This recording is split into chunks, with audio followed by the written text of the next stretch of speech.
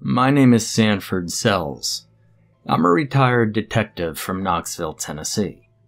When I retired nearly 10 years ago now, I meant it. I didn't want to search for anybody or anything ever again. Looking for my TV remote is the most in-depth sleuthing I did during the first 6 of those years. Then my granddaughter came over on her birthday. She was a teenager. She turned 14. And as always, her mother had the party at my house since I had much more room to accommodate such events than she did. I didn't mind.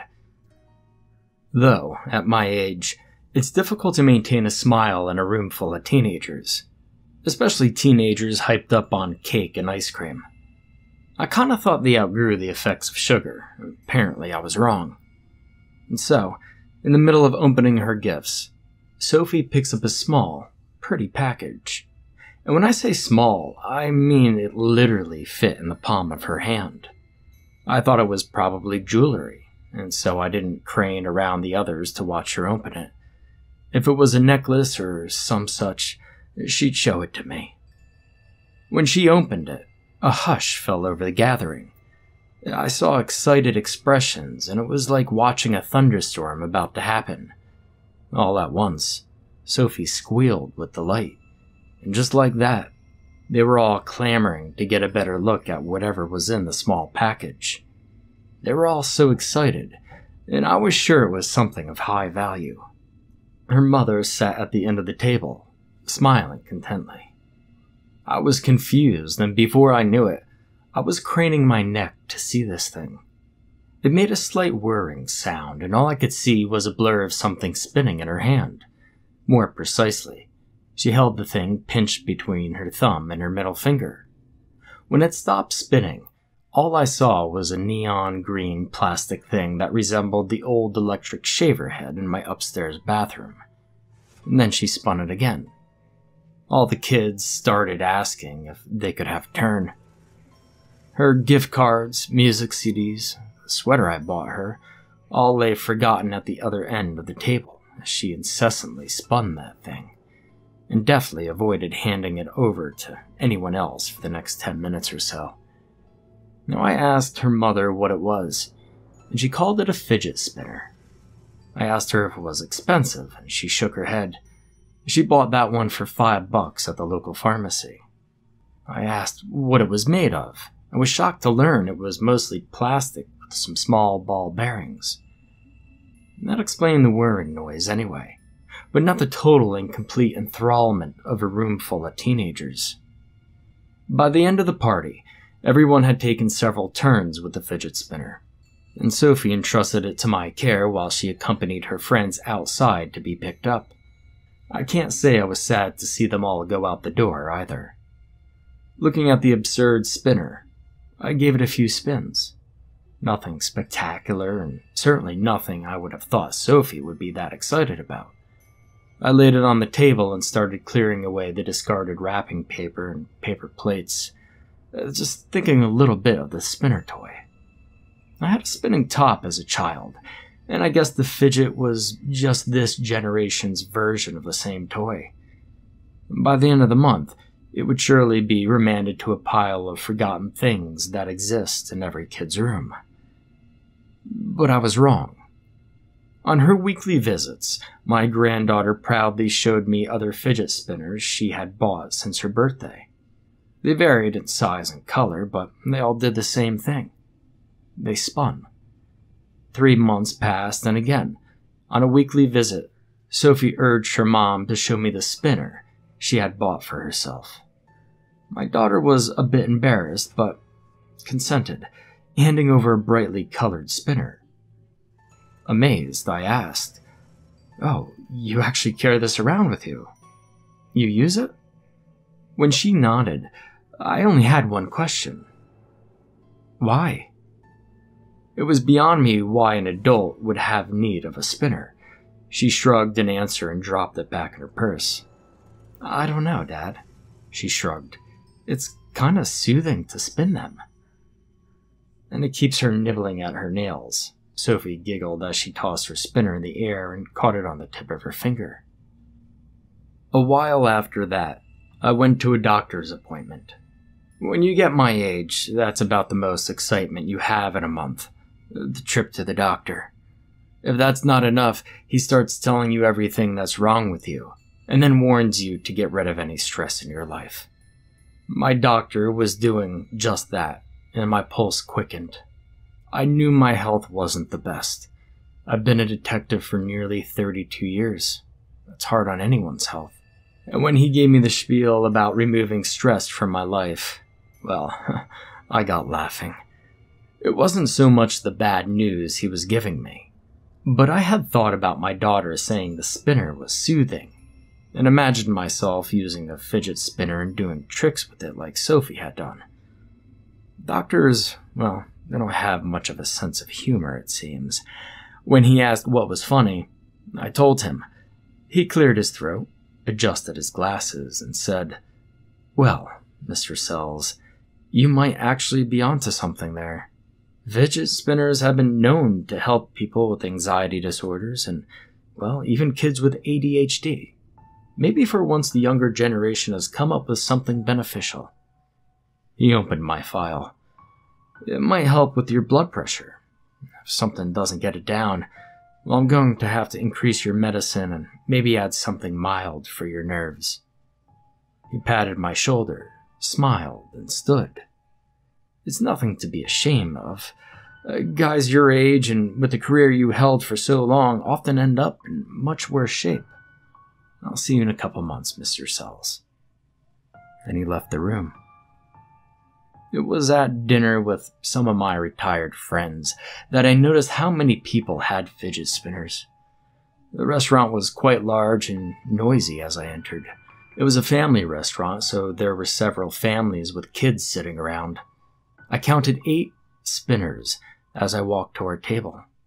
At least it gave me something different and novel to open the conversation with. It ended up being all we talked about, really. Spinners had made the news everywhere, it seemed.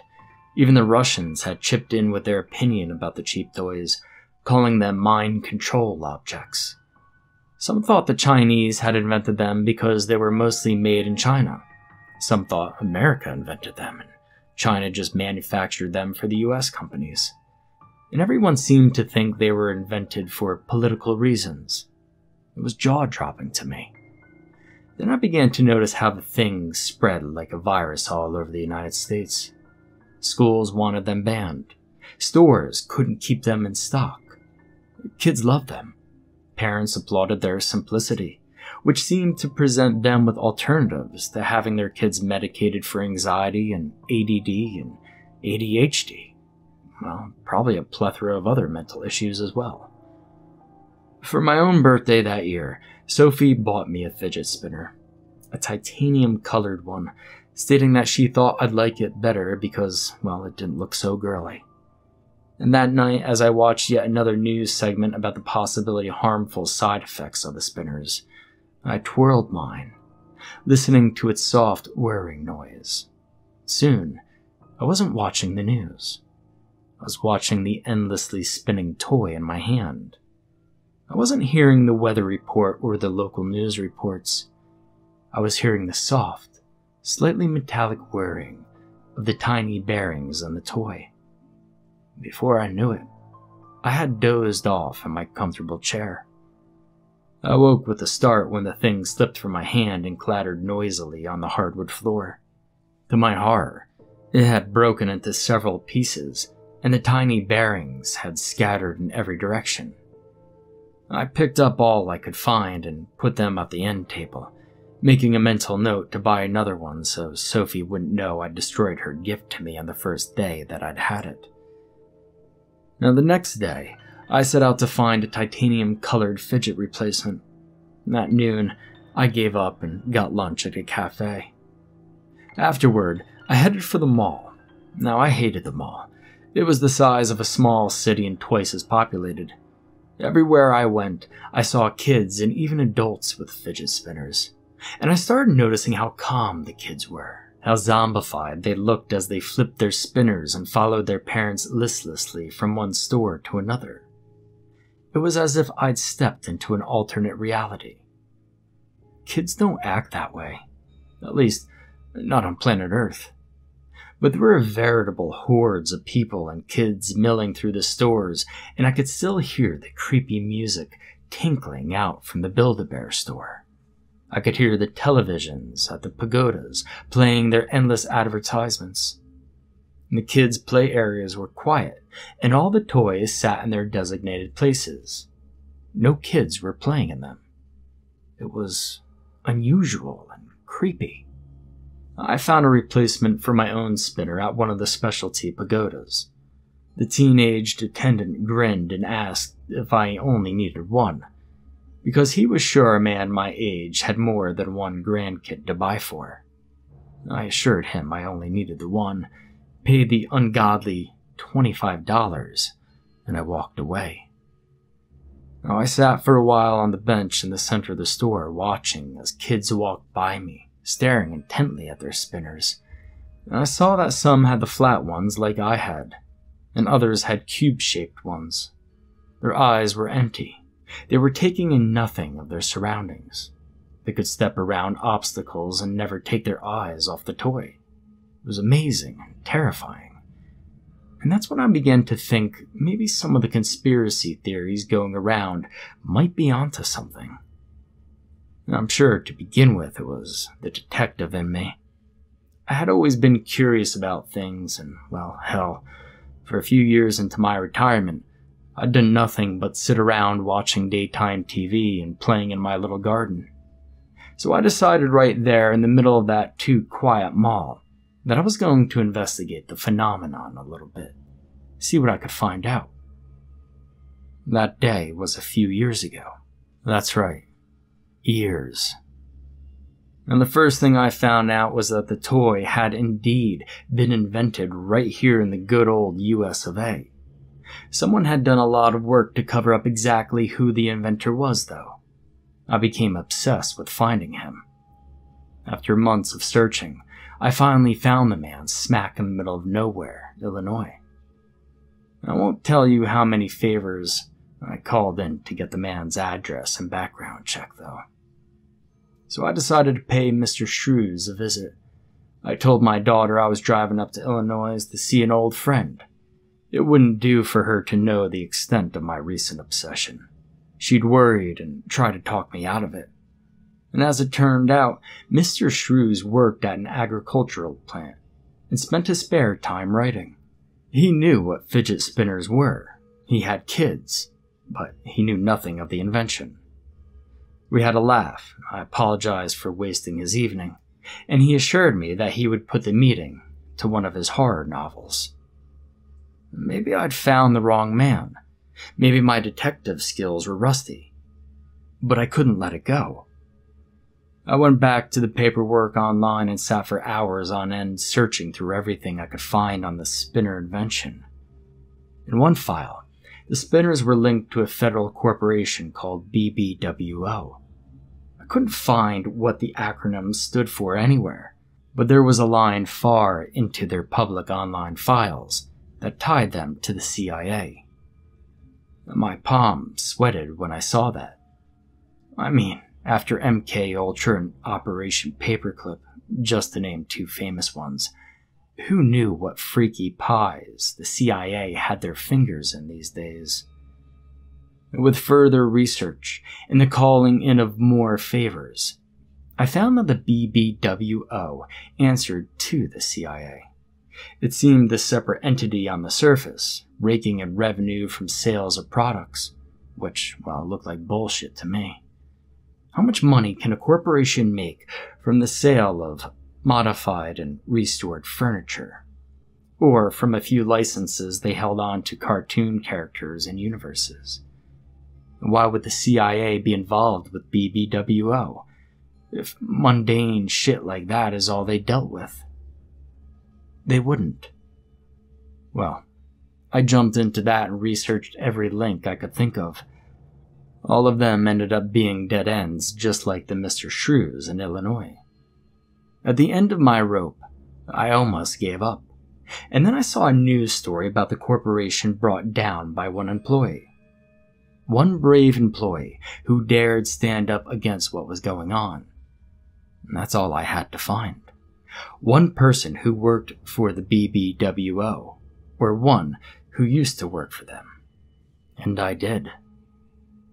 She had 7 separate locks on the inside of her front door.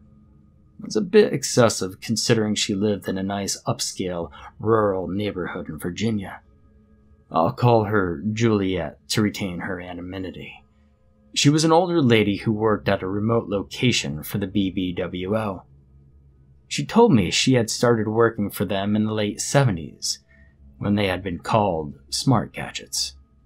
Now, in all my research, I'd never run across that name, only that the corporation had been started in the early 80s. Julia said she found their toys amusingly simple, cheap to manufacture, and affordable for families on any budget. And at first, she was happy to work there. She made good money for doing their paperwork. Then when BBWO took the company, she had to sign a non-disclosure contract. She said the men she dealt with after that were shady-looking characters who always used false names. Mr. Smith obviously being the most widely used. They wore suits and made sure to never talk any business in her presence. She said that's when the toy business she had first started working for changed into something that felt more sinister. She accidentally saw Mr. Smith's badge and gun as she left her boss's office one day, and it made her curious. Then, there was the paperwork on her boss's desk that looked official, like government official, which he promptly scooped up to keep her from seeing. So, like a nosy dummy, I stayed late one night. You know, back then, they didn't have cameras anywhere like they do now. She shifted in her seat. I picked the lock to the office, got into the bottom of the filing cabinet, and pulled out a folder labeled Top Secret. She giggled nervously. It sounded so far-fetched, but I swear to God it's true. I assured her that I believed her and urged her to continue. Well, the new toys were being invented by scientists brought over here from Germany after World War II. I know because I checked out some of the names of the inventors. Then I did something even dumber and played amateur sleuth. Maybe I'd read too many Agatha Christie novels. She shifted again and looked nervously out her window toward the street, and then back to me. She whispered, "The toys were used as mind control gadgets." She raised her eyebrows and sat back on the couch. So, the CIA owns and operates BBWO, so they can mass distribute these mind control toys. I wanted to disbelieve her, but I couldn't. I could tell that Juliet believed every word that she was telling me. She had nothing to gain from lying about it. Well, not to me, anyway. She nodded. I told one of my girlfriends over drinks one evening. I was tipsy and it just slipped out. She got a good laugh and I thought it was the end of it. But 2 weeks later, I attended her funeral. She died in a car wreck nearly 100 miles from her home.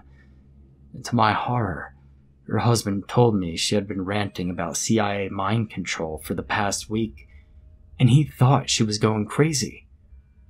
I think the wrong person overheard and he killed her, because less than a month later, he died in a suspicious accident too.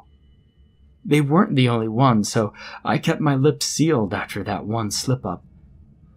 I'll never forgive myself for causing those 2 deaths and possibly even more. She swiped a tear from her cheek. When I asked what BBWO stood for, she told me it was Building a Better World Order. Can you believe that? Hardly anyone has ever heard of them. They say publicly that they build furniture, run a couple of kids' charities, and control rights to some TV or movie characters, or something like that. She scoffed, rolling her eyes. They're still making those damn toys, Mr. Sells. The stuff they don't want the public to find online. They keep in paper files. Where? I wanted to get my hands on proof. She licked her lips and looked out the window again, shaking her head. It's too dangerous nowadays. There's cameras everywhere, security guards around the clock." She shook her head again. After nearly a half hour more, I charmed her into giving me an address to an isolated location in Virginia. "You'll never get in there, and if you do, you might not make it out if they know what you're looking for." I thanked her for her concern and left, and as I stepped onto the porch, I heard her sliding locks into place and turning her bolt locks. I passed the black car parked alongside the road as I left her neighborhood. The man in the car was looking at a map. An honest-to-God paper map. He looked too young to know how to use a paper map, and it raised red flags for me. As I passed the back of his car, I noted the government tag. I waited until the following weekend to take the trip to the location Juliet had told me about, just wondering if I was batshit crazy for even thinking about attempting such a stupid stunt at my age. And the answer was, yes, I probably am crazy. After casing the little squat square building, I saw there were only 2 guards. There were cameras on every corner and even in the parking lot, though. I would have to call in more favors, and well, I was running out of favors to call in. It took several months to find someone who could hack into the security cameras for me. But when that finally happened, I got all the information I needed. And it was recorded to a laptop and then copied onto a flash drive. I didn't enter into this thing lightly. I know, you're thinking old codger like me don't have many ticks of the clock left on his timeline anyway. But let me assure you, no matter how old you get, you don't want to shorten that timeline. Let me just say it was the most exciting thing I've done since retiring. I hired a group of rowdy teenage boys to start a fire at the back of the building to distract the guards. My hacker guy, he wasn't a friend, but more or less a hired thug who'd been in trouble for hacking a few times. He took care of the cameras for me, and dear sweet Juliet took care of the lock codes by giving them to me. She said the files I wanted were in the wall vault in the main office. After slipping in, I went straight to the office in the wall vault. It used a pin pad code to unlock too, but Juliet didn't know the code for it. I'd have to figure it out. I had a little help. The hacker had given me a digital lock-breaking electronic device, and when the lock finally popped and the door opened, I laughed. I thought it would be much more difficult and time-consuming. I found a file about halfway through the stack stamped with the word spinners. I took the file along with a few others, and there was a stack over a foot high of files in that vault. I could have taken them all, but I didn't want anyone to notice the break-in. I got out without notice, and just before the fire trucks came roaring up the little paved road. Now, I'm writing this to let you all know that fidget spinners of all shapes and sizes, paddle balls, yo-yos, sand pendulums, perpetual motion toys, and even the seemingly harmless Slinky were all created as mind control toys by the CIA. There are more, but I won't list them all here. It's all on my notes, and well, all my notes are hidden in lockers at bus stations, on flash drives, and in paper files. The best of you amateur sleuths will undoubtedly find them, and do with them as you will. But fortunately, my time has run out to spread the word as I intended to do. You see, there's a man parked alongside the road in front of my house reading a paper map. He follows me everywhere and I act like I don't see him. He has been alone for the past month, but today, well, I saw another car further up the road, and I'm sure my phone has been tapped, and my house is under surveillance. Just this morning on the news, I saw that Juliet had been killed in a car accident. I'm positive I'm next. Someone needs to find these notes and find a way to stop the BBWO before it's too late.